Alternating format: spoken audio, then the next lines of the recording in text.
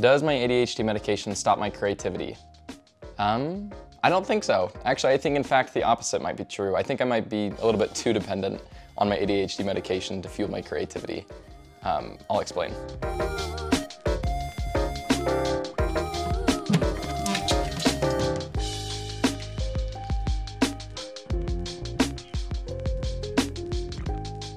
I've always considered myself to be a creative person.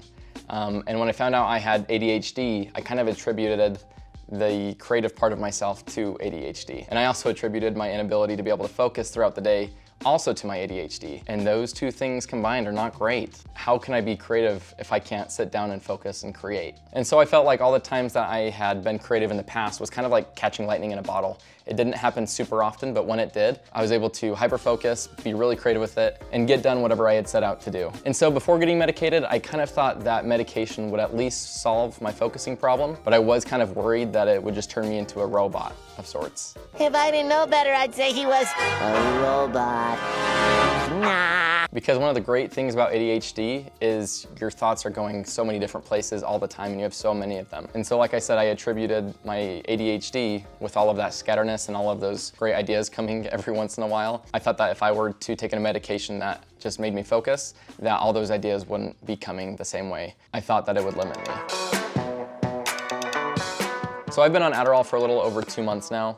And I can definitely say it doesn't stop my creativity. If anything, it helps those lightning in a bottle moments happen more regularly. If I were to sum up what medication personally does for me, it puts my chaotic mind into one room so I can just sit down and focus. I've heard people say it doesn't give a motivation. I've heard other people say it might help a little bit here and there. For some reason, I feel like I am a little more motivated when I'm on Adderall.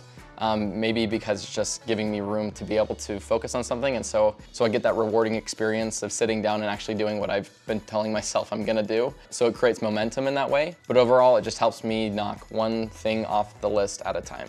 And so there's been a lot of times within the last 2 months that some of my best ideas for videos and for other projects happen when I'm not on Adderall. When my mind is just wandering and I'm thinking about things around me or what's going on in my life. And I make sure to write those thoughts down and I make sure to put those things on paper. So when I am on Adderall, I can sit down and actually get to work on those things. And that's not to say that those same experiences don't happen when I am on Adderall. Because when I am in my office sitting down to work on a project, I do feel this surge of energy to be able to expound on whatever my idea is. Because my mind isn't going so many different places, I can be more creative with one specific idea. Instead of when I'm off Adderall, I can still be creative, but a lot of the times I'll have an idea, but I'm not really able to go too deep into it because another idea will come and then I get excited about another thing and another thing and another thing. It helps me in the best creative way possible for when I do have a good idea, I can actually put work into it. The only problem with everything that I just said is that it's a lie. I'm just kidding. But it's not all peaches and cream. I definitely have some problems with the medication and the effects that it has on me.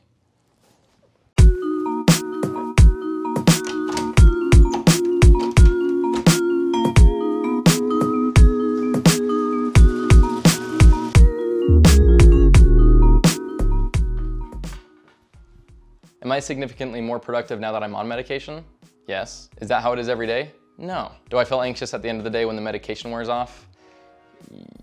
No. Yes. Maybe. That's a hard one to answer, to be honest. The main thing that I've noticed with my medication, specifically Adderall, is at the end of the day, a lot of the times I feel this weird layer of anxiety. And a lot of the times when I'm anxious, it's because I'm thinking about a certain thing or I'm stressed about something coming up or any of those kind of things. But with this case, I could be thinking about nothing and just still have that layer of anxiety. And to be honest, it really sucks and it's uncomfortable, especially after having a day where I feel like I'm getting so much done and I feel like I'm on such a high. The way that Adderall works is it delivers more dopamine to the brain because with people who have ADHD, we kind of get stuck in the middle. When the dopamine's coming, it moves to us a lot slower. It helps speed up the process of that and creates more dopamine for us. So we can feel excited about ordinary things the way that most people will do. And that's how we're able to focus. But when that dopamine wears off and you go back to normal, it's kind of like dropping off of a cliff a little bit where you kind of have a dip of feeling a little anxious or feeling depressed a little bit. And so knowing this, I've been trying to find different ways to combat that so I don't just finish my workday, sit on the couch and feel miserable. So a couple of the things that I've been trying out is playing tennis, walking around outside, working out, and I would say the most effective one for me is being around people. And I don't fully really know why that is, but for me, I've noticed if I put myself in situations where I'm not thinking about the way I'm feeling, I know that sounds kind of weird, but if I'm not thinking about the way I'm feeling, it doesn't feel like there's anything wrong at all.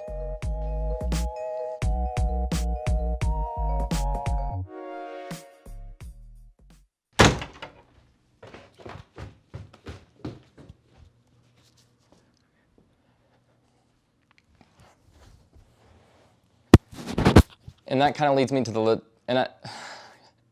damn it. I was gonna all get that in one take. And that leads me to the main question that I think a lot of people have, and is ADHD medication worth taking? And to try and be as honest as I can, I really don't think there is a right answer for that, because my experience has been different from other people that I've talked to that are on medication as well. I've tried 2 different kinds of Adderall so far. I might have the wrong terms here, but one of them is a long-lasting one. And what that does is it's one pill that you take in the beginning of the day, and it kind of drags out the effects of Adderall throughout the rest of the day. And the other type I think is called a quick release one, and it has more of an immediate effect on your body. The drop off of it also happens a lot more suddenly too. And so the idea with those ones is if you are taking it in the beginning of the day, you'll most likely take it again once or twice, depending on how long you need it for. But yeah, I think I'm kind of in between trying to figure out which one works best on my body and trying to figure out how many milligrams are right for me, and then also what kind of medication has the least amount of side effects. But obviously the real question with that is, do the positives outweigh the negatives? For me personally, yes, they do outweigh the negatives. Because the anxiety is something that I'm trying to learn how to get better and better, how to cope with it at the end of the day, and different ways